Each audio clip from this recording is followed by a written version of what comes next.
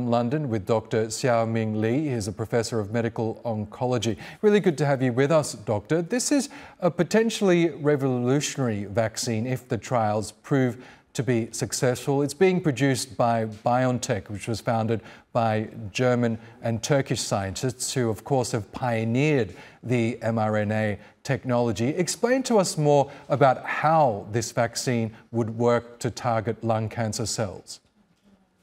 Well, we're very excited because based on the COVID vaccine story, when we took the first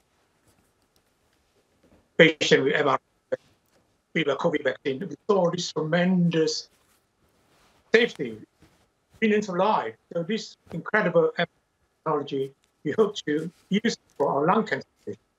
So as you know, lung cancer is the #1 killer in the world.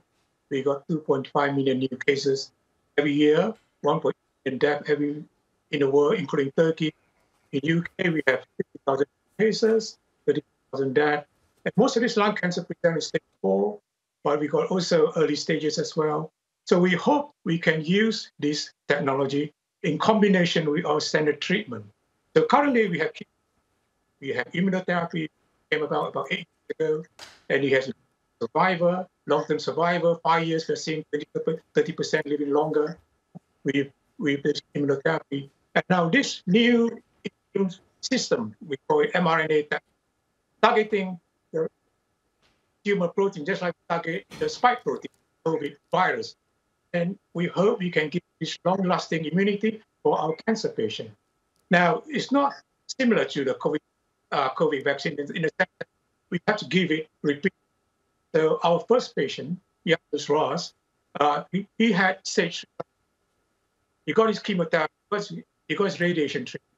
Now, what we are hoping to do is that we will give him immunotherapy, the standard immunotherapy, alongside the mRNA vaccine.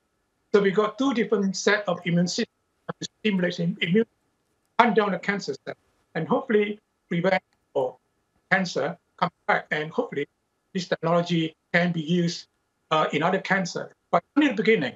This is only the safety study. And we want to see how it goes.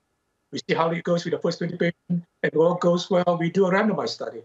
And the sooner we can get it off the ground and show its safety, then we can roll on to the phase 3 study, which is a global effort. So I hope this first mRNA treatment for lung cancer patients can kickstart mRNA research for our lung cancer patients. It's a big problem worldwide. It sure is. And Doctor, how long will these trials take? How soon could we see these vaccines on the market if indeed the trials are successful? Well, it's early days yet. So this is a phase 1 safety study. So hopefully we can get it done in 6 months. We show safety, we can examine it, no serious side effects.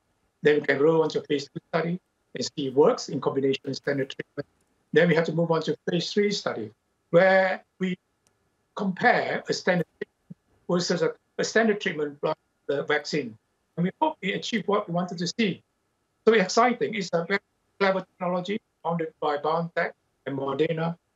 As you said, one of the founders is a German Turkish. So we're very grateful to him for his support to run this study in UK. So we're aiming to recruit 10,000 of our NHS patients for the vaccine trial, not only for lung cancer, but many well. Okay, Dr. Siow Ming Lee, we'll leave it there for now. Thank you so much for explaining all of that to us.